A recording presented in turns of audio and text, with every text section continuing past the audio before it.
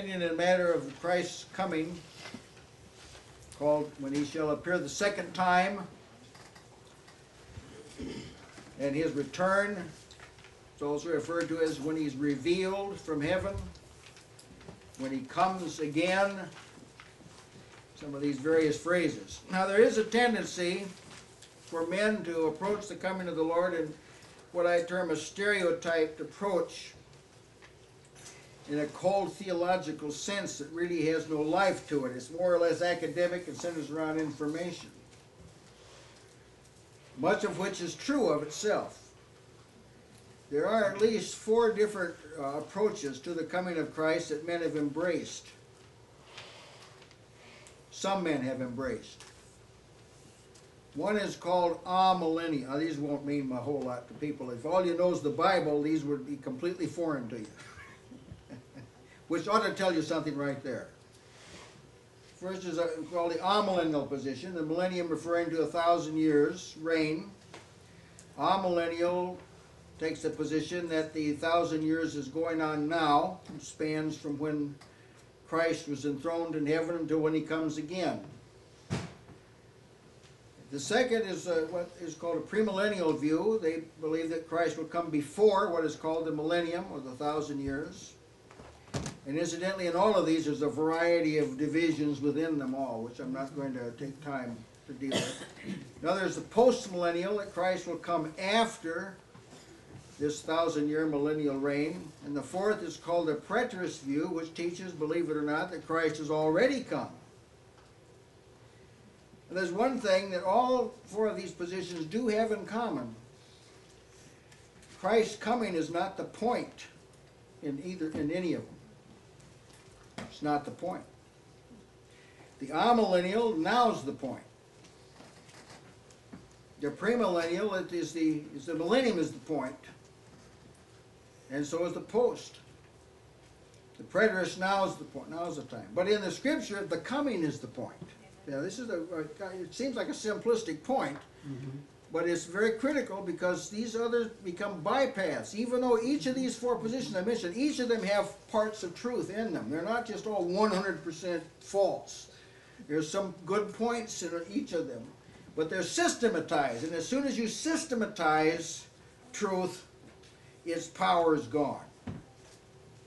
The power of the truth is found in its affirmation, not its explanation. That's an important truth to see. God works through the truth itself. The power is in the fact, not in the interpretation of the fact. Amen. Now this allows, maybe you don't understand the fact, but you're called to believe the fact. That's what you're called upon to do.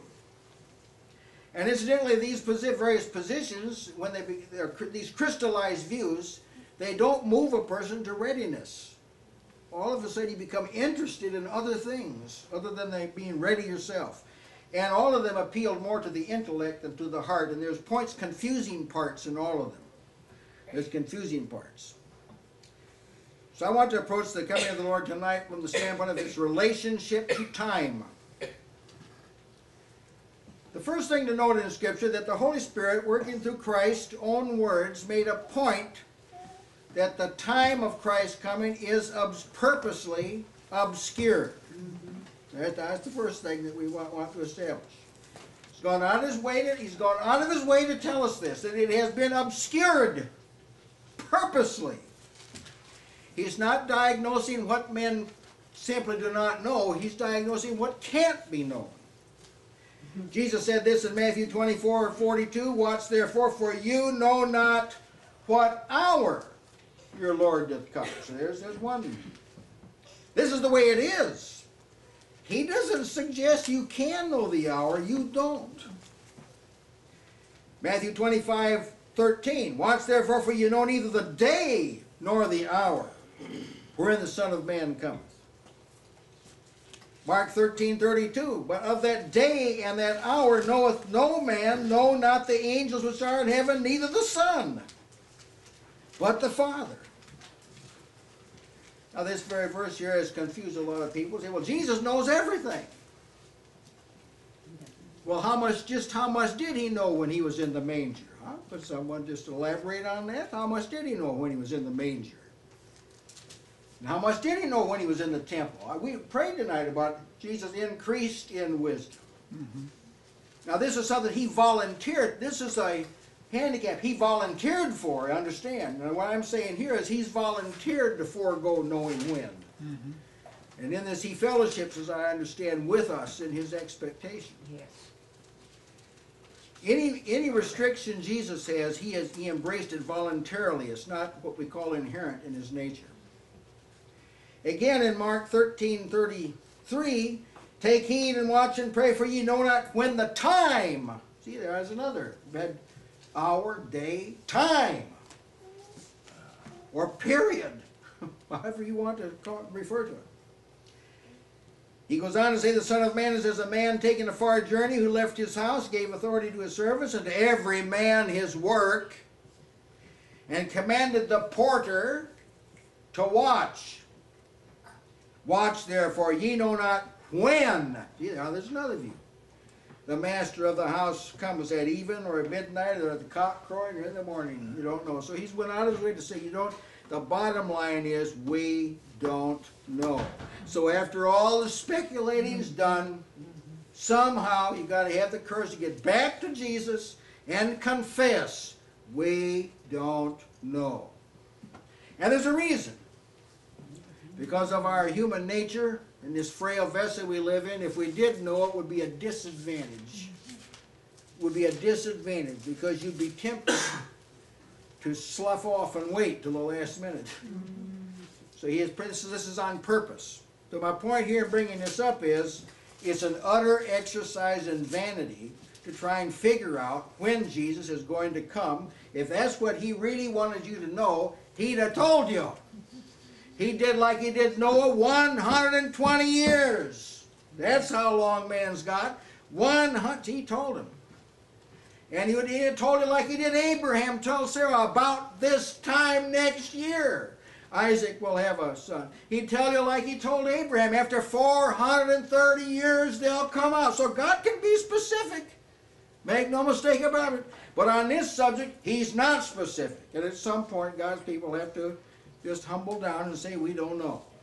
And let it rest there.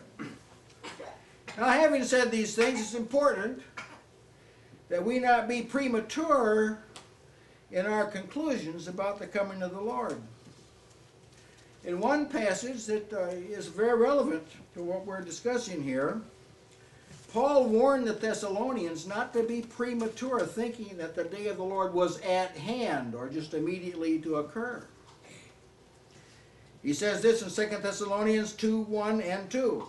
Now we beseech you, brethren, by the coming of the Lord Jesus, and by our gathering together unto him, that you be not soon shaken in mind, or be troubled, neither by spirit, or by word, or by a letter as from us, as that the day of the Lord is at hand. That's kind of a peculiar statement to make in view of what we've said. But see, we can't be simplistic in these things. There are people throughout history who have said he's just about to come. Paul says, don't, and this would be troubling to somebody. This would be troubling, disconcerting. He says, don't be troubled. This is not the area that God hasn't given us to inquire into. I'm very sorry to say this. Well, I'm really not sorry to say it, but it's just rhetorical. But this is an area God just has not given us to probe around in. So if you have a spirit promotes this, and it sounds pretty legit, or a word, a man stands up in the assembly and says, I've got a prophecy, the Spirit of the Lord's upon me, it's going to be, tells you when. He says, or maybe you get a letter and my name's on it. And I'm saying it's at hand, it's almost here, it's just around the corner, get ready, it's just around the corner. He said, don't be troubled by this. Now this is a good exhortation because we've got flakos like this in the world today. You probably remember in 1988, there was 88 reasons why Jesus was going to come in 88. I was on a radio station in Lansing, Illinois at the time. The next day I said, did everybody note that Jesus didn't come, which meant this guy was a liar. Well, this isn't the only word on this. Jesus had something to say about this. This is Luke 21:8. He said, "Take heed that ye be not deceived, for many shall come in my name, saying, I am Christ, and the time draweth near. Go ye not therefore after them." So where we come across prognosticators that say, I know when he's going to come, put your fingers in your ears and go the other way. Jesus said, don't go with them. They'll not lead you into truth. They'll not lead you into prayer. Watch out for a person that tries to tell you what God hasn't told you. Be careful when a person speaks about Christ coming and Jesus himself didn't talk that way. Or when they talk about the coming of the Lord and the apostles themselves didn't talk that way. What? Don't follow after that. So that we can't be simplistic about this. The Lord has not revealed the time, and that itself forbids speculation. We just can't speculate here. The situation does not allow, this situation does not allow for delay, sloth, and idleness. See, some people think maybe this will accelerate people's effort a little bit. But the uncertainty of it is the thing that promotes readiness on your part. The fact that you don't know, that's the thing that keeps you ready. Now we also know that there are certain things that God has said would come to pass before the end.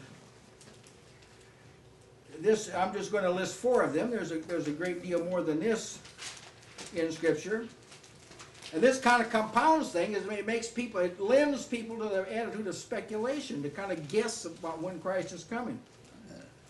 Paul said this in 2 Thessalonians 2:3 and 4. Let no man deceive you by any means, for that day shall not come, except there come a falling away first, and that man of sin be revealed, the son of perdition, who opposeth and exalteth himself above all that's called God, or that is worshipped, so that he is as God sitteth in the temple of God, showing himself that he is God. And then he goes on to say Christ is going to destroy him with the breath of his mouth when he comes. Now this, I gather this is the same personality that Daniel talked about. But who it is, see, that's in the area of the speculation. People have tried for centuries to tell us who this is. But it's interesting, he didn't tell us who this was. Now, God could be specific. Quite a long time before he sent Nebuchadnezzar, he told through the prophets, Nebuchadnezzar, the king of Babylon, he's going to come. So God, he can be very specific about things, but he's not on this. He's not specific. Nevertheless, this is something that's going to come. Now, some presume this is up in the future. Some say that the falling away has already occurred, which that I'm of the opinion that it has, but it is an opinion. I have to, at some point, got to admit, it's an opinion. Don't want to linger here. That's not the only thing he said would happen. Luke 21:24, Jesus said this. They shall fall by the edge of the sword, this is Jerusalem, and be led away captive unto all nations, and Jerusalem shall be trodden down to the Gentiles until the times of the Gentiles be fulfilled. Yeah, he didn't tell you when that time was, but this is something that's going to happen before he comes again. It's going to happen. That's Jerusalem's going to be controlled by the Gentiles until the period of time the Gentiles are in dominance comes to an end. Then they're not going to tread on Jerusalem anymore. Paul said this in Romans 11:25, spoke of another matter. I would not, brethren, that you should be ignorant of this mystery, that ye should be wise in your own conceits, that blindness in part is happened to Israel until the fullness of the Gentiles be come in. Some of the other versions say until the full number of the Gentiles is come in. Well, see, this is something on God's calendar, but he hasn't told us when it's going to happen. But it's going to happen before Jesus comes to the end of the world, but it's going to happen. Here's another matter, Romans 11:26. All Israel shall be saved. As it is written, there shall come out of Zion the deliverer, and shall turn away ungodliness from Jacob, which is nowhere applied to anybody but the nation of Israel. So that's, and then he goes on to say, this is my covenant to them when I take away their sins. So this is something that's going to happen. Now someone said, well, look, there's got to be then a big gap of time between now and Christ's coming if all these things could happen. But see, there's where the person makes their mistake. Right there's where they make their mistake. Don't think that these things I just read about here require a lengthy period of time. That's where people make their mistake. Now let me illustrate this. Why? God created the heavens, the earth, and everything in them in 6 days. I'm showing you here God can do a lot in a short time. That's what the scripture says in Exodus 20, verse 11. A point's made of this. In 6 days the Lord made heaven and earth and sea and all that in them is. A lot can happen in a short time. Well, let's take the flood. If you take from the very first till the last day when Noah come out, it was 5 months, 150 days. Now here's what the scripture says. Until the waters abated. Excuse me, until the waters abated. Genesis 7:21. All flesh died that moved upon the earth, both fowl and cattle and beast and every creeping thing that creeps upon the earth, and every man, all in whose nostrils was the breath of life, of all that was in the dry land died. Every living substance was destroyed which is upon the face of the ground, both man, cattle, creeping things, fowl of the air. They were destroyed from the earth. Only Noah remained alive, and they that were with him in the ark, and the waters prevailed upon the earth 150 days. So that'd be like the maximum. Well, that's a lot to happen in that. That's a lot to happen in that period of time. He completely wiped the world clean and started afresh with 8 people. See, God, a lot of things can happen in a short period of time. Don't get used to things happening after a long period. Well, here's another example. Israel spent 430 years in Egypt. 4 1/3 centuries. Almost twice as long as our nation's been around. And the scripture says of their deliverance, Exodus 12:41, it came to pass at the end of the 430 years, even the self same day, it came to pass that all the hosts of the Lord went out from the land of Egypt. So in one day, 430 years were undone, the people came out. See, God can do a lot. And this wasn't a handful of people. It took them less time to get out. It took less time for these millions of people to get out than it took 70 souls to get in. When Jacob and 70 souls went down in there. A lot can happen in a short period of time. Isaiah poses the question, who hath heard of such a thing? Who has seen such a thing? Shall the earth be made to bring forth in one day, or shall a nation be born at once? For as soon as Zion travailed, she brought forth her children. Well, that's a vague prophetic reference to we understand, to the beginning of the body of Christ, but in one day in Jerusalem, the church was born. Kicked off with 3,000 souls. If you were to say, how long does it take to win 3,000 souls? Let's say you're kind of a religious strategist, huh? You want to market a technique. Write a book on winning 3,000 souls. How long would you say it takes to win 3,000 souls? Someone came to Joplin here a few years back. I forget the number they were going to win. Do you remember what? 4,000. 4,000. And they had to have a month's advance work and a lot of preparation to do it. They incidentally didn't come through, so I gathered that this was not from God. But here's 3,000 souls won not in just one day, in just a very short time. In fact, about the 9th hour of the day, if I remember right. Or third hour. It was the 3rd hour of the day. Sometime before noon, this happened. A lot can happen in a short period of time. Book of Acts says that they that gladly received the word were baptized, and the number of souls came to 3,000. Now my point in all of this is that the fact that some things in Scripture must happen, that does not equate to a lengthy period of time is required for them to happen. All these things can happen in a short period of time. period of time that happens so fast that people that aren't ready couldn't even get ready to receive it. And so this doesn't interfere with the uncertainty of Christ coming at all. This does not mean, well, this must not be the time. I can just kind of slough off and do my own thing. And when I see some of these things start to happen, then I'll pick up the pace. Well, see, this isn't for that purpose at all. Now we know it now in relation to time. Therefore, it's uncertain. The fact that God has spoken about certain things from all the way from a falling away to the conversion of Israel does not mean that these things are going to require a tremendous period of time to happen. And there's enough question mark about them, you can't really form a theology around it. It's that vague, you can't really write a book on this with a timetable because there's just not that much information on it in Scripture. What I'm saying is that's on purpose. God's done that on purpose. One thing we do know about the matter of Christ coming in relation to time is at the conclusion of time.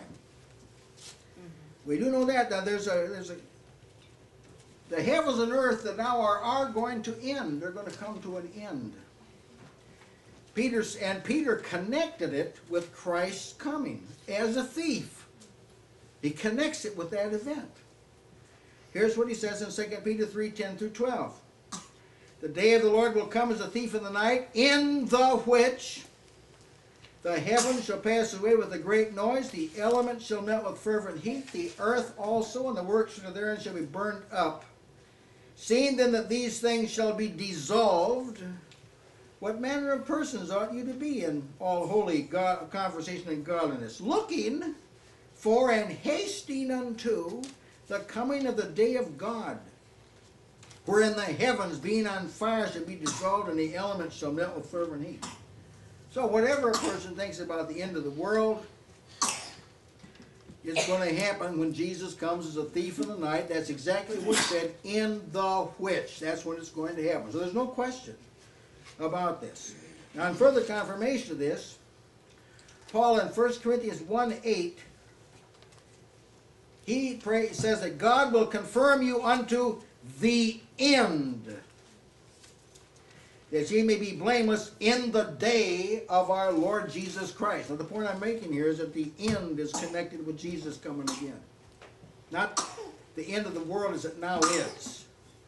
It is connected with Christ's return. Again, in 1 Peter 1:3, gird up the loins of your mind, be sober, and hope to the end for the grace that was to be brought to you at the revelation of Jesus Christ. So that in relation to time, time's going to end when there's not going to be any further history written on, as we know in this world, after Jesus comes. That's just, either that or we're going to have to take Jehudai's penknife and cut these things out of the Bible because they are a thorn to that view. The end.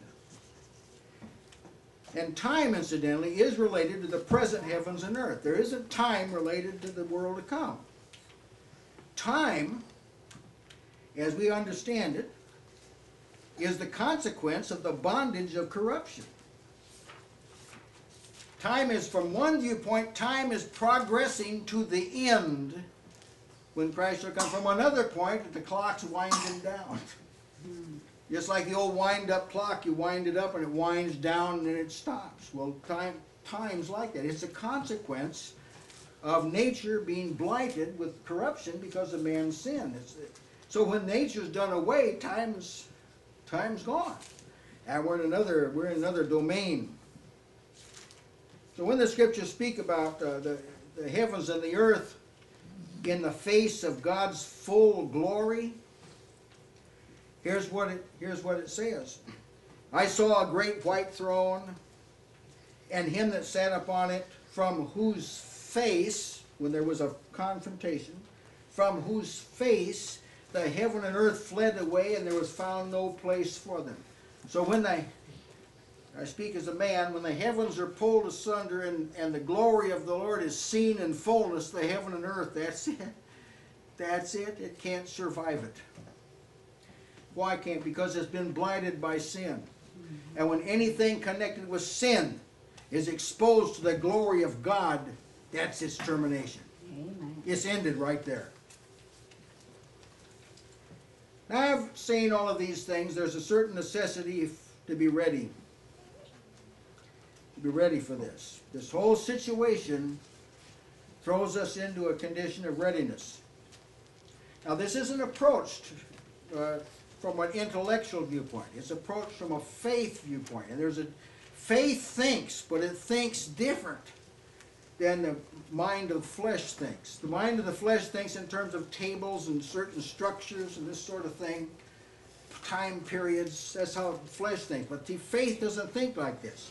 Faith proceeds forward to the next significant event and adjusts for it. That's what faith is. So faith's not looking forward to the coming of the Antichrist. Even though the scriptures are the man of sin. Let me speak as the scriptures speak. Faith's not looking forward to the coming of the man of sin. Faith's not looking forward to a falling away. That's right. Faith's looking forward to the coming of the Lord. Amen.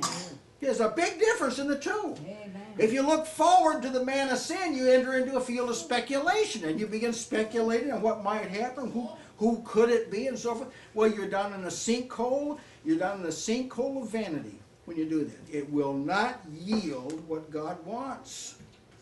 God wants you to anchor your hope and faith in the coming of the Lord, and then set yourself to be ready for it. Here's what Jesus said, Matthew 24:44. Therefore be ye also ready. Be ready. For in such an hour as ye think not, the Son of Man cometh. Now that behind this is he established in the parable of the 10 virgins. When this begins to happen, it does appear as though there's going to be some preliminary warnings about Christ coming, but it will not provide time for people to change. He will just provide time for them to start crying out and calling out for rocks and mountains, and the vanity of life will be seen, but they may knock on the door to get in, but nothing's going to happen. Be ready. Now I exhort you, be ready. If you're not ready now, you really have no guarantee you'll ever be ready. Your only guarantee that you're going to be ready is that you're ready now. And you say, well, we don't know when Christ is coming. We don't know when you're going to die either. We don't know when time's going to run out for you either. Be ready. Luke 12:35 through 40. Let your loins be girded about and your lights burning. Be ye yourselves like unto men that wait for their Lord when he shall return from the wedding, that when he cometh and knocketh, they may open to him immediately. Blessed are those servants whom the Lord, when he cometh, shall find watching. Verily I say unto you that he shall gird himself and make them to sit down to meat, and will come forth and serve them. And if he shall come in the second watch, or come in the third watch, and find them so, that's watching, blessed are those servants. And this know that if the goodman of the house had known what hour the thief would come, he would have watched, and not have suffered his house to be broken up. Be ye therefore ready also, for the Son of Man cometh at an hour when you think not. So don't be outsmarted by a worldly wise man. If a thief hung and put a note in your mailbox and said, I'm going to rob you Tuesday night at 10 o'clock, will you be ready there for him? Well, the Lord said, I'm coming, and I'm going to take away everything that's temporal when I come. In a sense, I'm going to come like a robber to people who live in the world and live for the flesh. I'm going to take away everything. But I'm just not going to tell you when I'm going to come, but be ready. Live in a state of readiness. Now, if you want to talk about time, the time you need to really be able to discern isn't the time Jesus is going to come, it's the time you're in. That's the time you've got to discern. And here's what it says, Romans 13:11, we're told this. And that knowing the time, that now it is high time to wake out of sleep, for now is our salvation nearer than when we believed. So what time is it? You should be able to think this out. When I believed, when I came into Christ, when I was saved, however you want to put it, it was in order that I might live forever with him. And that time is nearer now than when I believed. Yes. So I ought to be more ready than when I was baptized. I ought to be more sensitive than when I was baptized. I ought to be more holy than when I first came into Christ. But this isn't the case with a lot of people. If you find people that are less holy now, less interested now, they're not ready. They're not ready. The Lord said, be ready. Be ready. 1 Thessalonians, he states it this way, 1 Thessalonians 5:2. For yourselves know perfectly that the day of the Lord so comes as a thief in the night. There's no question about this. For when they shall say peace and safety, then sudden destruction cometh upon them as travail upon a woman with child, and they shall not escape. Be ye therefore, brethren, ye brethren are not in the darkness, that day should overtake you as a thief. Well, you don't want the day to overtake you. What's the picture? The picture is that people who are not ready are like running in the opposite direction. They're just like Adam. They're running away from God. And they're all immersed in things that are going to pass away. But the day of the Lord is going to come as a thief in the night. It's going to outrun time. It's going to outrun nature. It's going to overtake and destroy everything and everybody that's not ready.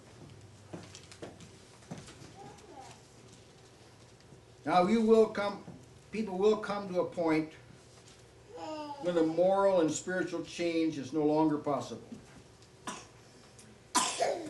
This is viewed from two different ways in Scripture. One is a person is in a state of unbelief so long, and they resist the Holy Spirit so long, and they quench the Holy Spirit so long that finally they can't be recovered.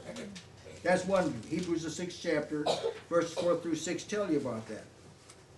And that's true. That's why if you're dull toward God, resolve it tonight. I deplore these courses that teach people how to live close to God, and you got to take a 6-week course, and I wonder, what if Jesus comes in week 2? What are we going to do? You had to resolve to make the correction now, and when you do, you get the power to do it. It's just like the man that was palsied on a pallet. When Jesus said, take up your bed and walk, he wasn't to study about this and say, someone carry me home, and I'd like to kind of think this out a little bit. He had to right then make extended effort to get up off that pallet, and when he did, God empowered him to do it. The man with the withered hand, from a physical viewpoint or physiological viewpoint, it was impossible for him to stretch that hand out. But when the Lord told him, stretch forth thy hand, as soon as he exerted the will to do it, he was able to do it. All right, he said, be ready.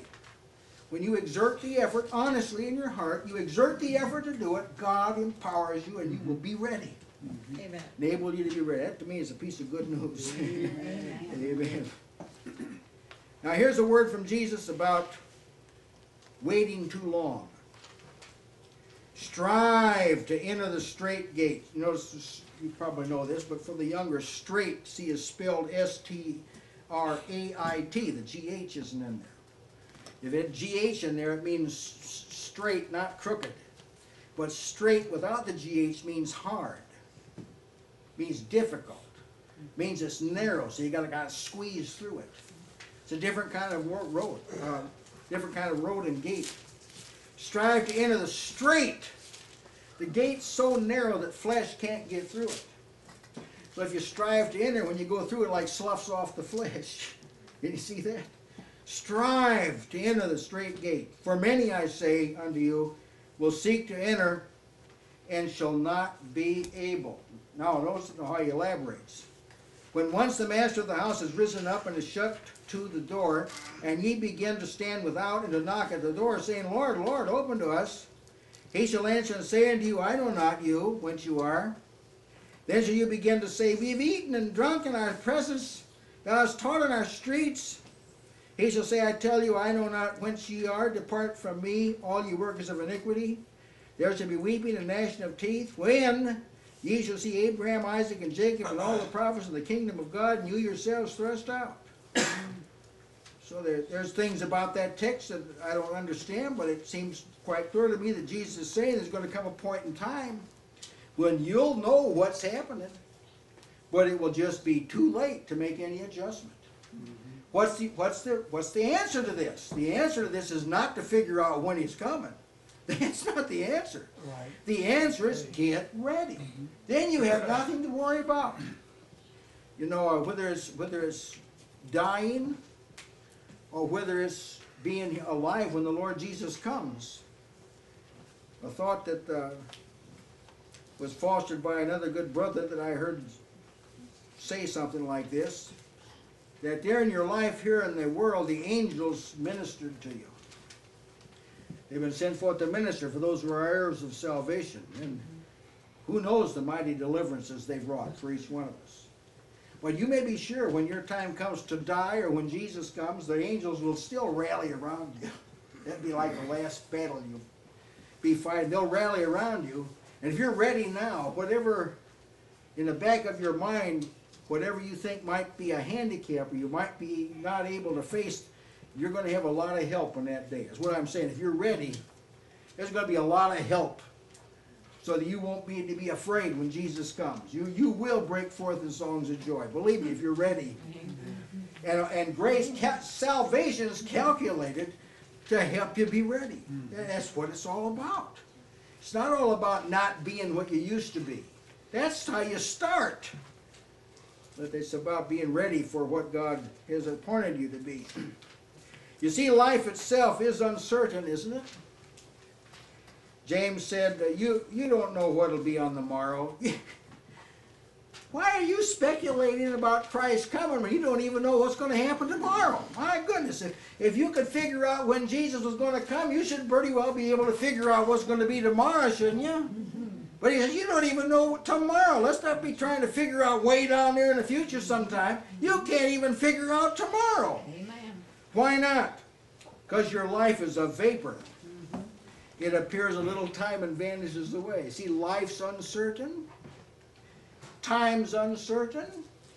That's why the coming of the Lord's uncertain. So we have one alternative. Be ready. Live in a state of watchfulness and readiness. Peter said, for all flesh is as grass. All the glory of man is the flower of the grass withers and the flower thereof falls away. So that's life. It's going to end. The best of it is going to end in this world. Well, whatever preparation, what's the kind of the conclusion to all of these things? Christ coming in relation to time is, well, he hasn't told you the time. And you may figure out quite an elaborate table, but when it's all said and done, and we just had to read these verses again, we'd have to read them again and say, Lord, help me to believe these verses. We know not the time, we don't know the day, we don't know the hour. We just don't know. But we do know that God has given everything pertaining to life and godliness, all spiritual blessings in heavenly places, the gift of the Holy Spirit, the ministry of the holy angels, the intercession of Christ at the right hand of God, all to make you ready when the time comes. And in the time of readiness, incidentally, when you're ready, that's when you get all the supplies that you need. When you're in a state of readiness, that's when you get grace to help in a time of need. See, that's when you get what you need, is when you're in a ready state. If you're not in a ready state for Christ, you're not in a ready state to receive anything from God. Can you see that? Well, may the Lord bless you as you prepare for the coming of the Lord. Uncertain from the standpoint of time, but